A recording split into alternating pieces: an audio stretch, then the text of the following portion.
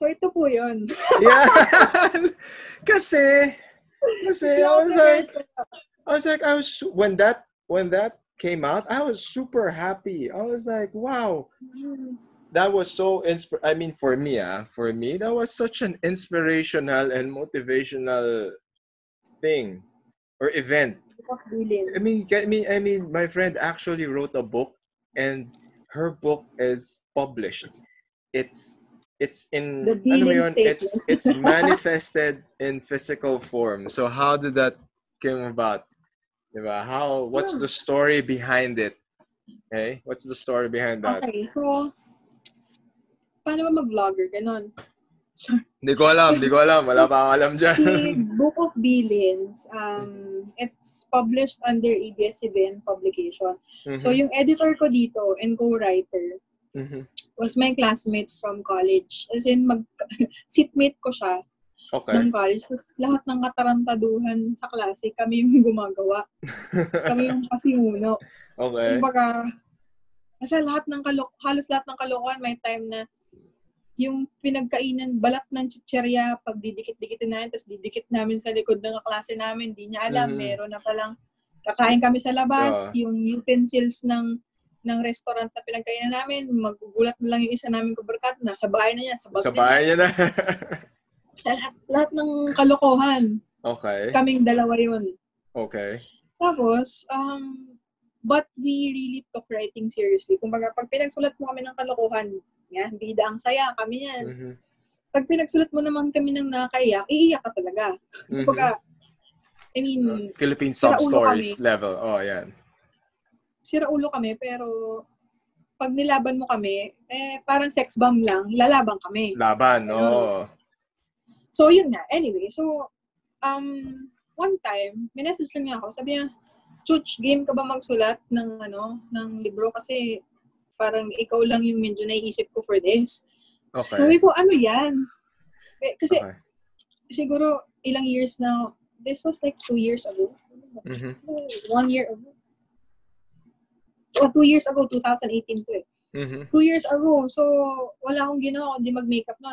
Nagsusulat lang ako, pasulpot-sulpot. Sabi ko, hindi na ako masyadong nagsusulat. Wala na akong masyadong alam sa galawan ngayon. Ano bang sulat mo? Papasulat mo.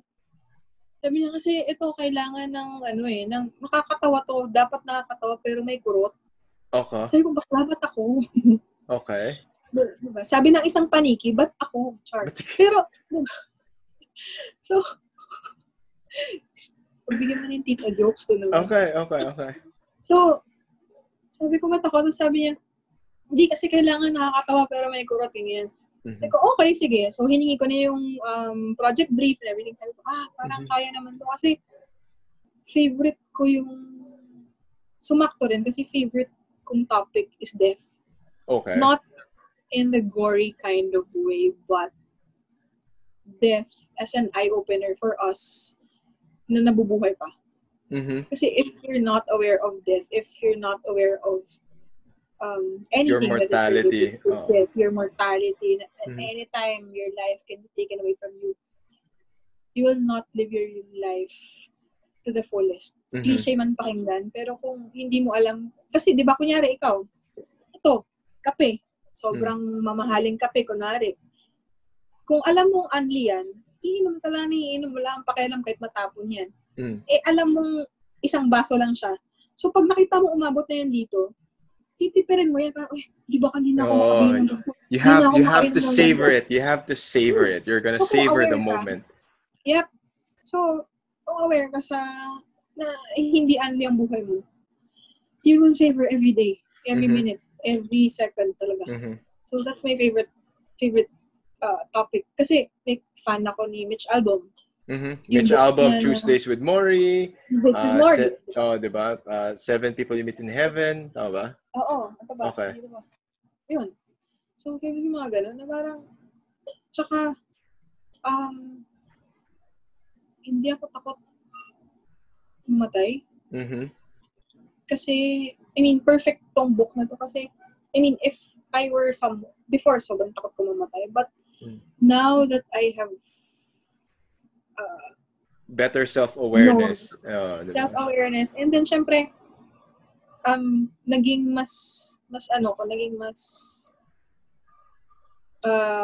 nakilala ko si Jesus na, I mean, yung faith ko, mas naging deep siya. So, dati, takot ako na, ay, baka masakit mamatay, ay, saan kaya ako pupulutin?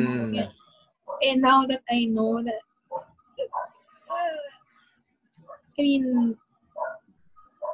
I mean, the purpose, the proper, you are driven, diba? Diba? The purpose, there's a sense of purpose. There are, dati there's just motivation. Now there's a better sense of being before, and realizations of existence and the limitations of your mortality that would lead to, it's just being self-aware. It's being self-aware. If you're aware that you're gonna die anytime, at any given time, yung perspective mo mag-iiba. Magbabago. It will change. Before, parang mag-makeup ako kasi gusto kong maraming Instagram followers. Mag-makeup ako dahil gusto kong pumunta sa gantong lugar, gusto kong ng gantong gamit, gusto ko ng puro earthly things yung gusto ko. I mean, tas after na naging aware ako na I will die anytime. Okay, mag-makeup ako, sino kaya yung mga kausap ko? And then now, that translates to writing. Kasi may project kayo. Now it's something that people have to acknowledge. Death is a natural process of living. Death is part of living. Kumbaga, it's part of life. We will all go through the process. We will go through it. And this is a very humorous and realistic approach. Kumbaga, when I read it, I thoroughly enjoyed it. Kasi parang, ang dami ko bang kasi parang, ano ba yan? I thoroughly enjoyed it kasi it's very light. It takes the seriousness. Kumbaga, feeling ko yun eh. I understand it. But syempre, people have different understandings, or people have different ways of coping with death and understanding death and mortality in general. So this one approaches the concept of being deceased in a very light manner, diba? It's very light, but it's very realistic, diba? That's how I saw it. It was very light, but at the same time, very realistic. The topic kasi death is a heavy topic eh. Somehow, by injecting humor, you soften the blow. Yes. So, diba? Parang it cushions the blow na hindi siya ganun ka painful, hindi siya ganun ka morbid. Like, there was one time I showed this to my mom. Hindi siya as chill as I am. So, pagkabasa, ano yan? Binato niya sa akin. Tinamaan ako sa pen. Diba? Diba? So, may mga tao talaga na pero yung feedback naman, ang sabi naman sa akin, this is a good way of preparing for your death. Kasi, una-una, it will be less of a hassle para dun sa maiiwan mo. Alam na nila kung saan nila hahanapin. Alam na nila kung anong gagawin nila. And again, for our listeners, it's not just a book. It's a planner. It's a planner. It is a manual. It is a planner. It's very informative. You will be given an outline, give you an outline of what you should be doing. Okay? So instead of researching so many other things, buy the book. It's there. Okay?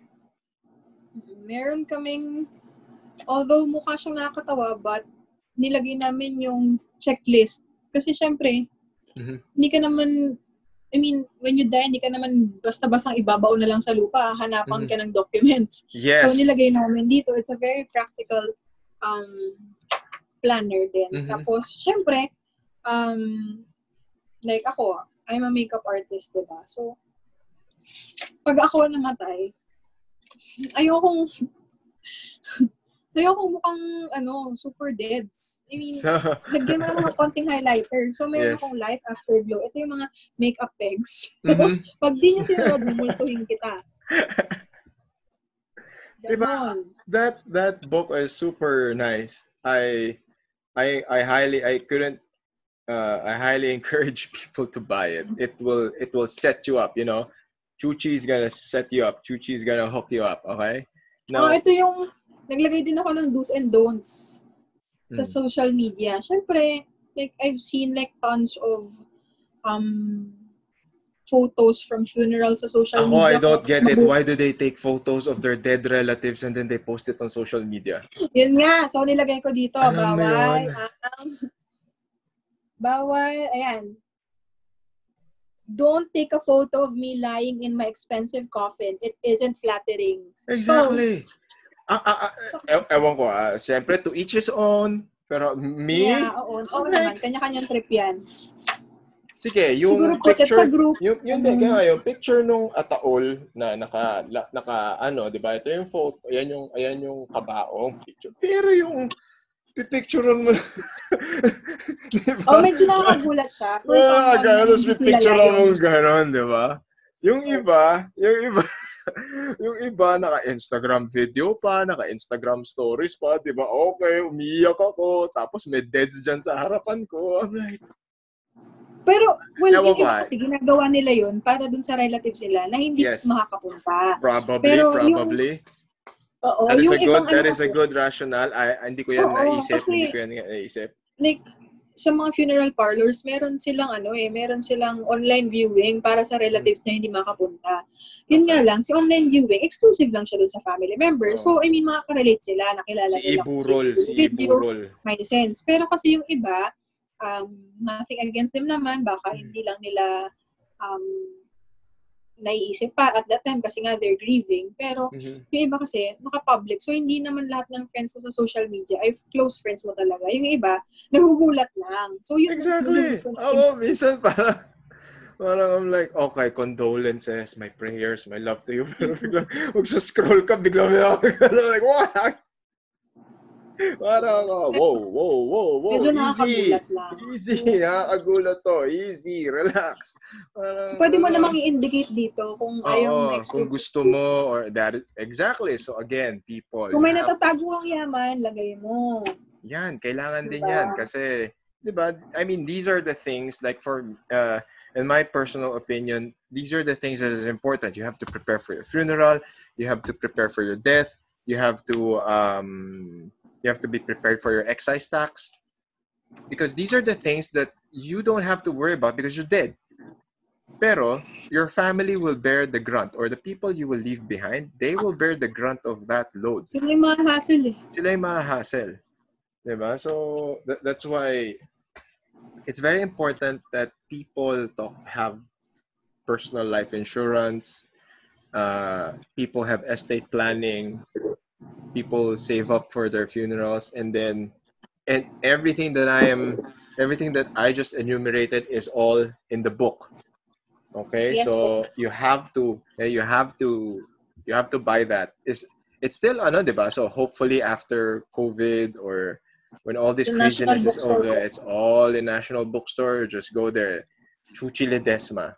They all go, alam namin yan. Ako, no, sinabi ko sa National Bookstore, yung book po ni Chuchie Ledesma, yung Book of Bilins. Ay, sir, dun po, about po. Alam ko na kayo.